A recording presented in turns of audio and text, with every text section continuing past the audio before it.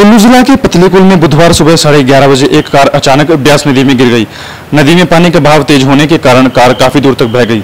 एक टापू पर कार के फंसने के बाद कार में सवार 2 युवकों गाड़ी से बाहर नहीं निकल पाए। दोनों युवकों ने कार से निकलकर नदी पार करने की कोशिश की, लेकिन तेज बहाव के बीच में फंस गए। मौके पर पहुंचे ग्रामीणों ने इन युवकों को निकालने के लिए खुद ही रेस्क्यू किया। दोनों युवकों को नदी में फंसे देख 2 ग्रामीण नदी के बीच में पहुंच गए और घायलों को रेस्क्यू करने का प्रयास करने लगे। बताया जा रहा है कि नगर मार्ग से एक गाड़ी ब्यास नदी में गिर गई।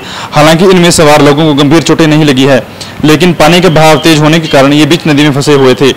काफी मशक्कत करने के बाद भी ग्रामीण इन दोनों युवकों को निकालने में कामयाब नहीं हो पाए। स्थानीय पुलिस को भी इस हादसे की सूचना दी गई। पुलिस मौके पर पहुंची और युवकों को निकालने का प्रयास भी किया, लेकिन पुलिस सफल नहीं हो पाई। आनंद फानी में ब्यास नदी में रिवर राफ्टिंग का कारोबार करने वाली एक टीम को बुलाया गया और उन्होंने काफी जद्दोजहद के बाद टापू में फंसे दोनों युवकों को रेस्क्यू कर नदी से बाहर निकाला। कैसे लोग फंसे और कैसे इनका रेस्क्यू? जैसे मैं वहाँ से पतलीकुल से नगर की तरफ जा रहा था, मैंने देखा कि भाई बीच दरिया में गाड़ी गिरी हुई है और साइड में लोग फंसे हुए हैं। और वहाँ पे किसी बहुत दुनिया वालों ने कोई फायर ब्रिगेड वगैरह सभी को बोला कि भाई निकालो, लेकिन किसी ने। लेकिन ये दोहाड़ा की टीम है, इतनी दिल देकर आए ना। ये जैसे ही फ़ोन किया, ये 10 मिनट के अंदर फटाफट गाड़ी दौड़ाते हुए फटाफट आ गए।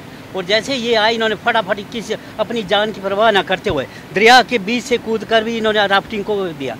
2-3 बारी तो राफ्टिंग जो है बिल्कुल गिरने को तैयार थी, लेकिन इन्होंने हिम्मत नहीं छोड़ी और अपनी जितने भी स्टाफ थे, इन्होंने अपनी जान पूरी तरह से जोखिम में डालकर इनको निकालने की कोशिश की। कितनी देर लगी पूरे इस? ये कम से कम 10 मिनट के बीच में निकाल दिया।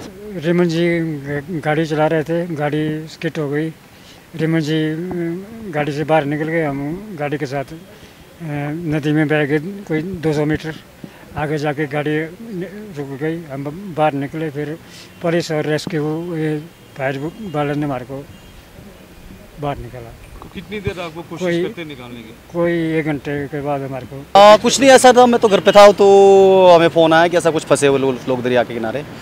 तो हम लोग वैसे अपनी राफ्ट वगैरह लेके आए, तो हमने देखा यहाँ पे कि 2-3 लोग नदी के किनारे फंसे, जैसे आप देख रहे हो यहाँ पे, ठीक है।